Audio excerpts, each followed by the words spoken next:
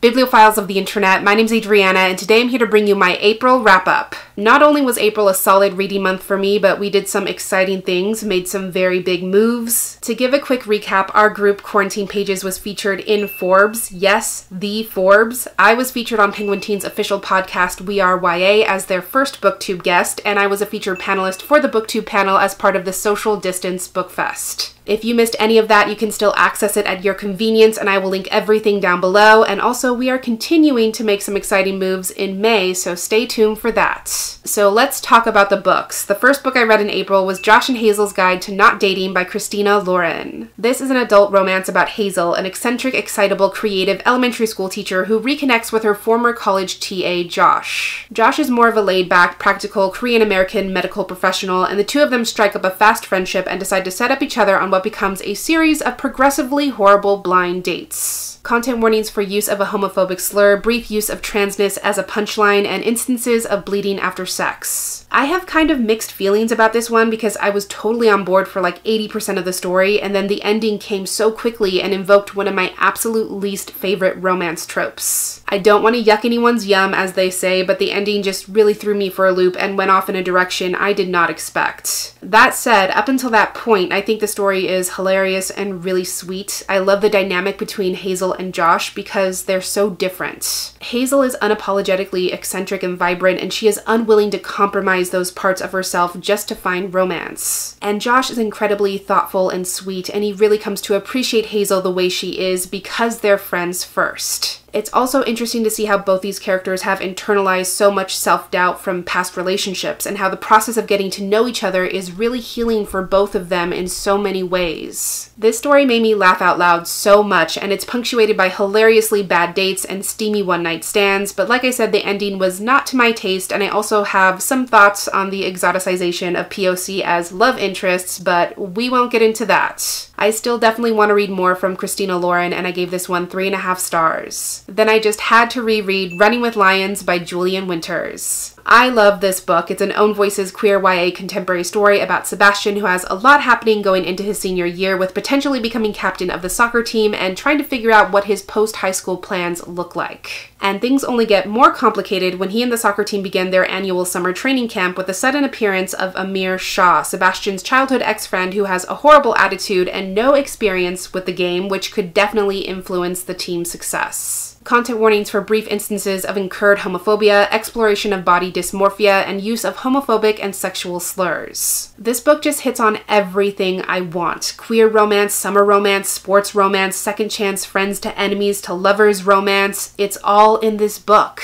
It's also a celebration of found family and how teams and clubs can help young people establish a sense of belonging and purpose. I've always said this story is about learning to be okay with the fact that you don't have to have all the answers, and it's far more important to realize who you want to be by your side as you do figure those things out. This story tells us that it's okay not to be perfect, it's okay to have questions, it's okay not to know everything about yourself, because there will always be more to discover as you progress. Sebastian is learning how to embrace what he's been given and how to find stability and comfort from the pieces of his life as they are and not as they should be in someone else's eyes. This story has one of my favorite romances. It's incredibly sweet and funny, complete with grand gestures and iconic tropes, and I've said it before, but I definitely recommend it. After that, I read my e-arc of The List of Things That Will Not Change by Rebecca Stead. This came out on April 7th. It's a middle grade contemporary story about Bee, whose life has completely changed since her parents' divorce. And to help her cope, they've encouraged her to make a list of things that will not change as she adjusts to navigating between these two different places. Now her dad is getting ready to marry his longtime boyfriend, Jesse, and as the wedding day approaches, Bee is learning that making a new family brings a lot of questions and surprises. Content warnings for exploration of anxiety and possible depression, references to disownment of a queer child, and some mild homophobia from supporting characters. Rebecca Stead's middle grade stories are incredible, and this one is no different. It's warm and wondrous and emotional, and I think it has a great message about how we learn to be ourselves. Because of the divorce and also traumatic family history, Bee is going to therapy, which I appreciate seeing normalized on the page, and she's learning how to manage her anxiety over things that are out of her control and things that don't make sense to her yet. She's learning that it's not easy to create a blended family, and that sometimes our actions are a mask for what we're feeling, because sometimes there's a disparity between how we live and what we think. It's really great to see those emotional nuances being explored for younger audiences and what almost reads as a charming epistolary novel without actually being one, and it just made me feel so nostalgic for childhood and all its messiness. Growing up is hardly ever simple or straightforward, and Rebecca Stead really captures that in this story about learning how to love, learning how to make room for what matters, and learning how to forgive yourself when it matters the most. I gave this one 4.5 stars. After that, my lovely patrons voted for me to read Darius the Great Is Not Okay by Adib Khorram. This is one of my new favorite books. I've talked about it everywhere on the internet, and I did make a 5 reasons to read video talking about it, which will be down below, so you should definitely check that out. And another big thank you to my patrons for voting on this book as my April pick. Then the kind folks from HMH Books sent me an e-arc of Maija and the Rising Dark by Raina Barron. This just came out on May 5th. It's an Own Voices middle grade fantasy adventure, very much in the same vein as the Rick Riordan Presents books without actually being one. It's inspired by Orisha mythology, and it's about Maija, who discovers that her dad is the gatekeeper between our world and the dark.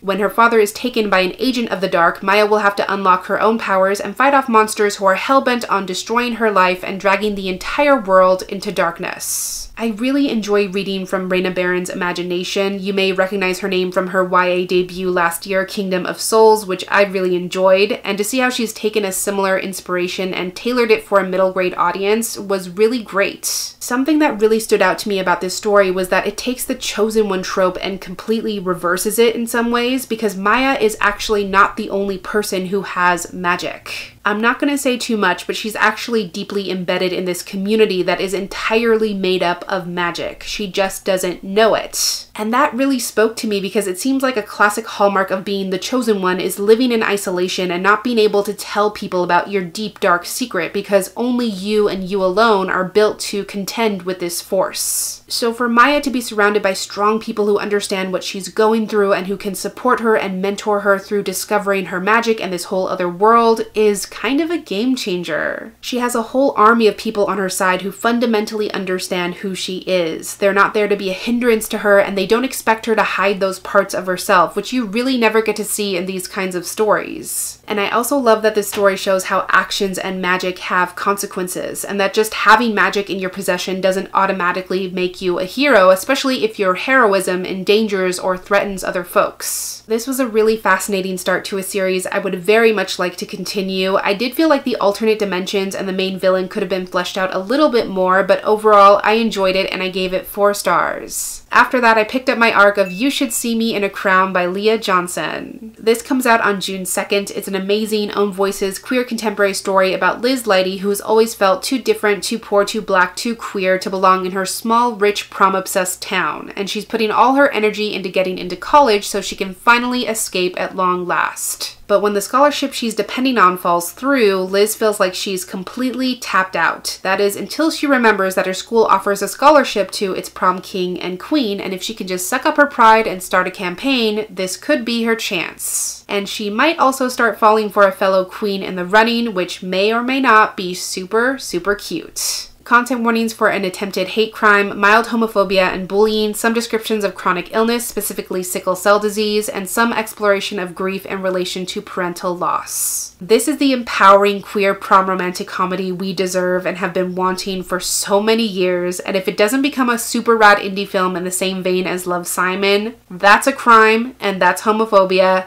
I don't make the rules. This story is chock full of delightful prom court shenanigans. There's bake sales and powder puff games and pep rallies and power plays on social media, and it's all fantastic. So on one hand, it's lighthearted and fun and has an amazing romance, and on the other hand, it's still able to address the very real issue of being a lower class queer black girl trying to navigate a rigged system that was very much not made with her in mind in the first place. As Liz is trying to get closer and closer to the crown, she is realizing that blindly conforming to what's expected of a typical prom queen will always be a losing game, and that winning according to her own rules on her own terms is a far sweeter prospect. It's very much a story about Liz finding her confidence, seeing how much love she has in her life, and realizing who is really going to hold it down for her 100%. It's such an affirming and joyous stories in ways I can't even explain, plus it has killer band geek references, an amazing second chance platonic friendship, and one of the most adorable FF romances in existence. I need everyone to read this book come June, and I had no choice but to give it 5 stars. Then I read my e-arc of The Boy in the Red Dress by Kristen Lambert. This was kindly sent to me by the author herself. It comes out on May 12th, and it's an Own Voices queer YA historical murder mystery set against the backdrop of a queer-friendly speakeasy in New Orleans. Our bisexual heroine Millie is running the show at her aunt's speakeasy on New Year's Eve 1929 when a young socialite comes asking pointed questions about the star of the show, a drag performer named Marion who wears an iconic red dress. This same socialite winds up dead after the show is over, and the police are convinced, without evidence, that Marion is the culprit, which leaves Millie to do some investigating of her own to see if she can solve the case. I mean, when you have such a headstrong bisexual amateur sleuth at the helm of a story like this, how can you not enjoy it? I think mysteries are some of the hardest stories to pull off, and this was a very satisfying mystery to me because it continuously obfuscates the easy assumptions and really deepens your understanding of both the victim and the accused with each new development. The story challenges common assumptions of who is inherently guilty and who is inherently innocent, especially in relation to those who are marginalized and those who have privilege, and it's really interesting to see that level of nuance. It's very easy for the cops to pin this murder on Marion because he's a drag performer, they don't understand him, he has some kind of vague connection to the victim, and that's enough to be considered incriminating evidence. But that's where Millie comes in to defend those who are defenseless, to fight for the people who have been silenced, and to show us that justice is not only reserved for those who can afford it. I was so invested in this story, not only because it has great characters and great banter and this undeniable and then she walked through my door kind of noir energy, but because it was so deliciously twisty and full of sleuthy hijinks that you just can't get anywhere else. I cannot recommend this book enough, and you will definitely be hearing more about it from me in the future. I gave this one 4.5 stars. Then from my library, I listened to the audiobook of The Girl in the Tower by Catherine Arden, read by Kathleen Gatti. This is the sequel to The Bear and the Nightingale about Vasya, who has been orphaned and cast out of her village as a witch, with her only options being to join a convent or allow her sister to marry her off to a Muscovite prince. But instead, she decides to go adventuring and disguise herself as a boy, which is how she uncovers some bandits who are terrorizing the countryside and stealing young girls from their homes. Vasya becomes entangled in the efforts to track down these bandits when she realizes the kingdom is under threat from destructive magical forces. Content warnings for abduction, attempted physical and sexual assault,